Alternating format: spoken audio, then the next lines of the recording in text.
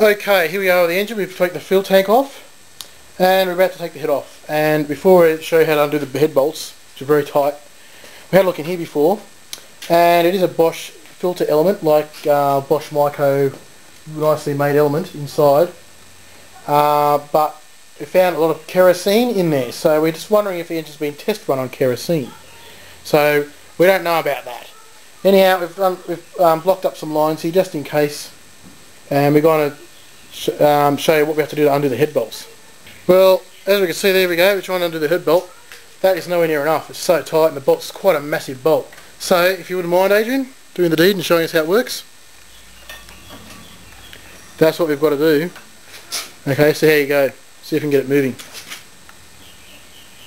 Pull hard, be careful it doesn't snap off. Keep going, yep, it's moving very slowly, yep, there we go. A lot of leverage required for those head bolts. We've opened inside, it's quite clean at the moment, but we'll show you some more pictures in there a bit later. And there we go, we're going to see if it's been test run now on kerosene. Okay, we've taken the head off. As you can see it down there, it's reasonably well machined, but a lot of dirt on it. You see a bit of dirt on there, a bit too close there. Bit of sand and dirt and grit. But nicely machined though, appears to be. And the honing in there is quite nice. But as you can see on top of the cylinder, it moves quite easily, but there's a fair bit of dirt on top there, unfortunately, as we can see. But the honing looks very incredibly nice. So it'll be interesting to see now. We pull the piston out and look up underneath the piston to see if there's any sand up there. That's where you've got to be careful of sand under the piston.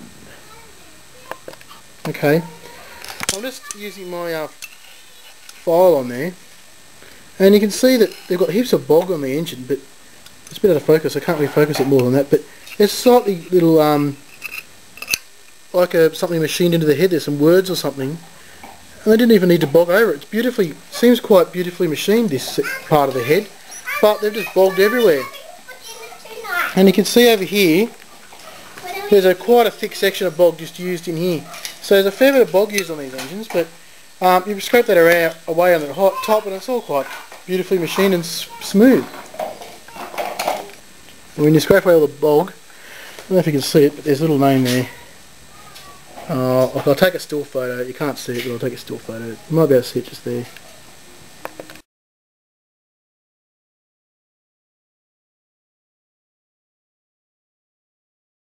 There's the desiccant there, and we've pulled this cover off here.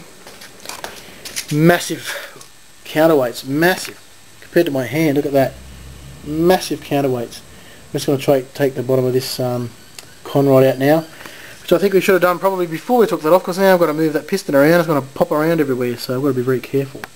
And there's not much gunk in the bottom, a little bit of gunk, but it's painted red sealer. We said no painting on ordering, but they painted this red sealer colour, so I don't know what we're going to have to do there.